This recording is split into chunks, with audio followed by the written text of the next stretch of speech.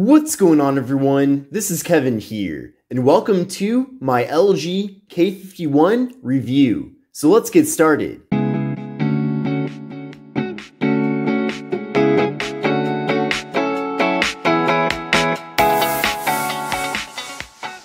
So this is my LG K51 review. Now, if you're not familiar with this phone prior to watching this video, the LG K51 is one of the company's latest budget devices. Now, currently the phone is being offered at Boost Mobile for $89.99. I'm not sure if, or when, or if ever, the device will make its way over to other carriers or be available unlocked, but I know at least at the moment you can get it from Boost. Now, the actual MSRP for the phone is $149.99. That carrier is offering a pretty significant discount on the phone. So I'd imagine that if the phone ever does actually become available factory unlocked, it likely will be around $150. But definitely take a look at the links in the video description, as I will continue to update those as the phone becomes more available in other places. Now, to be honest, LG has been pretty weak when it comes to budget smartphones over the last couple of years.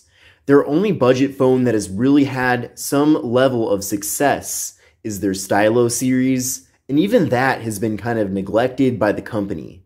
But it looks like with the popularity of Samsung's A series, LG is finally starting to realize how important this segment of the smartphone market is, and with all their various K-series phones that have already been launched and are up and coming this year, it looks like they might be turning things around. Now, this phone does have quite a few concerning aspects about it that I will address in this video, and I'm not really sure that LG is putting in as much effort as they potentially could to become a dominant company in this segment of the industry. But the LG K51 is certainly one of their best attempts that they've made in a while. Now, this device features a 6.5-inch display. The display itself is LCD. It's a 720p display with a PPI of 293, and it has a 19.5:9 aspect ratio. So I like that we're getting a very large display with the LG K51. I remember it wasn't too long ago that if you were to buy a budget phone, you were pretty much limited to a bunch of options with small screens. Things have certainly changed since then, as Samsung offers a variety of different A-series phones with large displays as well. But I'm glad to see, though, that with the LG K51, we are getting a 6.5-inch display. Now, the actual image on the display does look pretty decent as well. Things are decently crisp and clear. It's not the brightest display ever, and the viewing angles could be better than they are. But for the most part, I am happy, though, with the way that this display does look. I think for the price of the phone, it certainly is adequate. Now, at the top of the device, we do have a 13-megapixel front-facing camera, and later on in the video, I will be showing you photo and video samples from all the different cameras on the device. We're getting 32 gigabytes of internal storage with the phone and SD card expansion. So 32 gigs is also very impressive for a phone in this price range. Of course, as apps continue to get bigger and bigger as time goes on, we will continue to need phones with larger amounts of storage. But I'm so glad, though, that LG did give this phone 32 gigs in comparison to potentially giving it 16. Now, there's no wireless charging with the LG K51, but we do have a fingerprint sensor on the back, and the fingerprint sensor is nice and quick, so that's good to see. Now, unfortunately, there is no face unlock with the device, which is something that the Galaxy A11 does have. So I certainly wish they would have included it with the LG K51 to make this phone as competitive as possible. There's also no wireless charging with the LG K51, but since the company is a bit of an underdog in the industry at the moment, I think they should have included wireless charging because it would have really set them apart. Now, on the back of the device, we're getting a triple camera setup. So this is a really good thing to see. We're getting a 13-megapixel main camera, a 5-megapixel ultra wide angle camera at 115 degrees, and a 2-megapixel depth sensing camera. So definitely a major step in the right direction to be getting an ultra wide angle camera with a budget phone from LG. I believe this is one of the first times that they've offered this with a budget device. I know that the other K-series phones like the K51S, K61, all those different devices, they're all going to have ultra wide cameras as well. So I'm glad, though, to see that LG is finally adding more and more features to their budget phones to actually make them decent. We're also getting portrait mode with both the front and rear cameras, which is excellent to see as well. We're getting 3 GB of RAM with the phone and the MediaTek Helio P22. Now, if you're not too familiar with the MediaTek Helio line of processors, the P22 is one of their lower end processors, but still a lot better than many of the other chipsets that MediaTek has put out in the past. Now, I did run a benchmark test with the phone, and I'll show you the score right now. But I got an overall score of, wait for it, here it is, there it is, 83255. So that's pretty close to the benchmark score that I got with the Samsung Galaxy A11. And I will be doing a comparison video with this phone and that phone. But certainly for the price of this device, I am satisfied with this score. This phone will definitely be adequate for basic tasks like browsing the web, doing phone calls, text messages, all that will be great on here. And I am definitely glad though that they did give us 3 gigs of RAM compared to 2 gigs of RAM, which is what we get with the A11. Now, video recording with the device maxes out at 1080p. We're getting a 4000 milliamp hour internal battery with the phone, so a pretty beefy battery. Now, unfortunately, the LG K51 runs Android 9 Pie. I don't know how or why a new phone would come out this late into 2020 and still feature Pie, especially when Android 10 is about to be replaced by Android 11. I don't get it.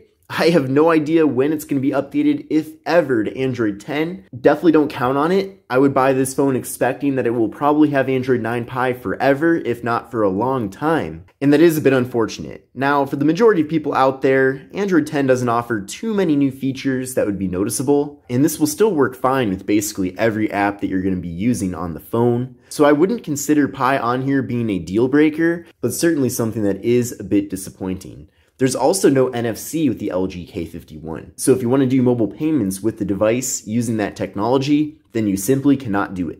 But taking a closer look at the hardware here on the device, again, like I mentioned before, we are getting a water drop notch on the phone. That's not really a big deal, but we are getting a pretty thick bottom bezel on the phone. So nowadays, in 2020, it seems like a lot of device manufacturers are moving more towards having a hole punch for the front-facing camera and small bezels throughout, and it seems like this design here from LG reminds me more of a design that you'd get in early 2019, if not late 2018. So LG is about a year behind on the designs of their devices, at least for this device. So they certainly do still have quite a few things to work on. But this particular design certainly comes down to personal preference, whether or not you want to go with it or not. And considering that this phone is being offered at a really good price, and we're getting a lot of other benefits with it, I would not necessarily say that this older design here is a deal breaker. Now, taking a look at the left side of the device, we have the volume buttons and we have the Google Assistant button. Now, this button is something that I'm not too crazy about because personally, I never use it. Google Assistant is not something that is of too much usefulness to me. And I wish that this button could be remapped to other things, but unfortunately you don't have that ability. Taking a look at the right side of the phone, we have the power button and slot for the micro SD card and SIM card. Then on the top of the device, we have the noise canceling microphone. And then on the bottom of the phone, we have the 3.5mm headphone jack. We have the microphone, USB-C port for charging and data transfer. So certainly nice to see that we are getting USB-C with the phone, and we're getting a speaker. Then on the back of the phone, we're getting the triple camera setup, we're getting the fingerprint sensor, LG logo, and that's about it. So I do like that we're getting a very nice clean design here on the back of the phone. I feel like the LG K51 does feature a very premium design. I certainly feel like this phone looks a lot more expensive than it really is. Of course, the build quality here isn't the most premium ever, as we're getting a plastic band around the device instead of metal like we would get with maybe a more higher end phone.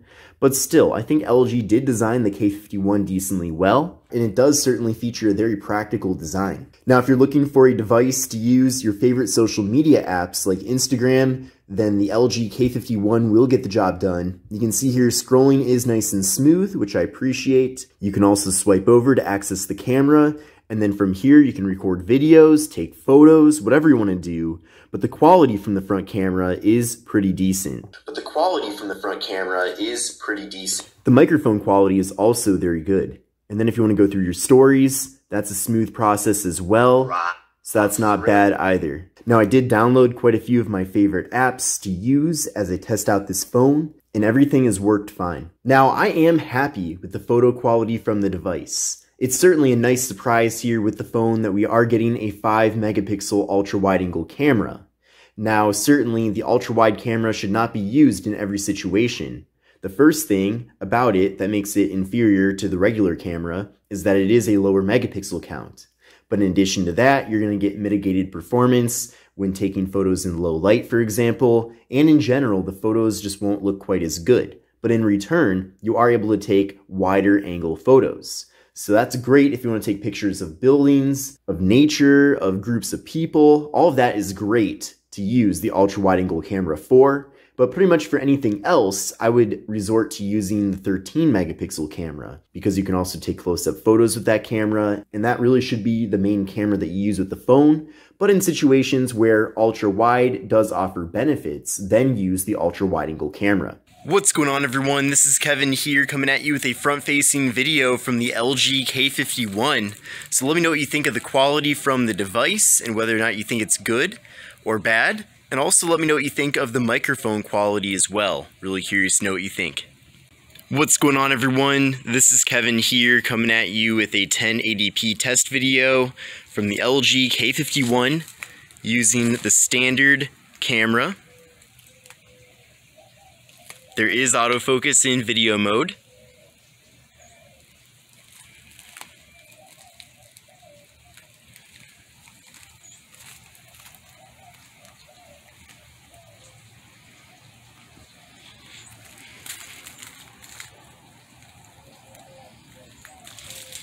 Let me know what you think of the microphone quality from the device.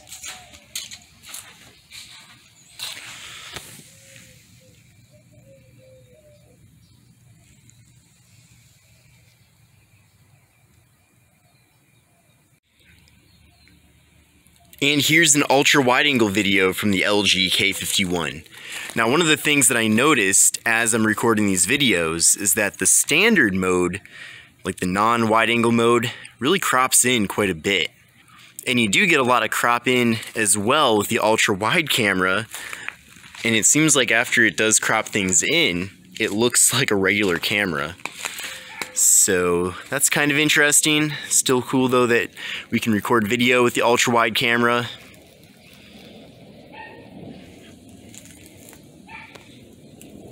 But let me know what you think of the quality.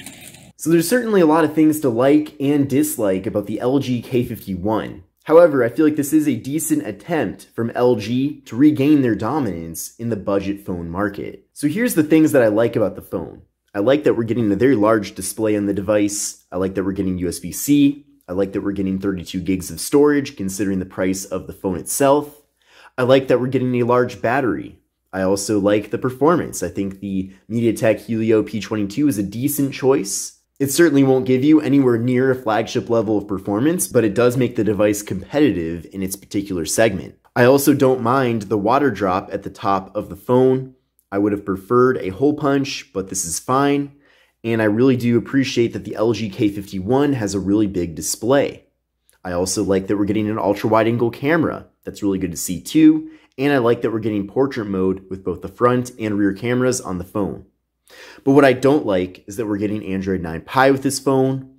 I wish the Google Assistant button was remappable to do other things. And those are really the only downsides with the device. Really, the biggest issue with the phone is that there's no Android 10. I don't get it. Seriously, come on, LG. Give us Android 10, or at least Android 11 as soon as it comes out. I'm not sure what's going on here. Why does this phone have Android 9 Pie when it's only been launched so far at one carrier and hasn't even become available yet unlocked or at other carriers? They're really falling behind when it comes to the software. What I really would have liked to see with the LG K51 is that they put Android One on here instead of their own skin, so that we'd get more of a stock Android experience with the phone. That would have been amazing, but I know that LG will probably never do that for whatever reason, but that's really what consumers would be excited about. So is the LG K51 a bad choice? No, it's not a bad choice. However, you do need to consider what other options are available to you, and you might want to consider the Samsung Galaxy A11 if you can get it on your same carrier, or even the Samsung Galaxy A20. I think either of those two phones would be better choices than the K51. but this is still a solid attempt by LG at creating a decent budget phone. But I hope you enjoyed this video about the LG K51. If you liked the video, give it a thumbs up. Make sure to subscribe to the channel and give me any other requests you'd like me to do involving this device and other budget phones. But this is Kevin here. This is my LG K51 review, and I will see you in the next video.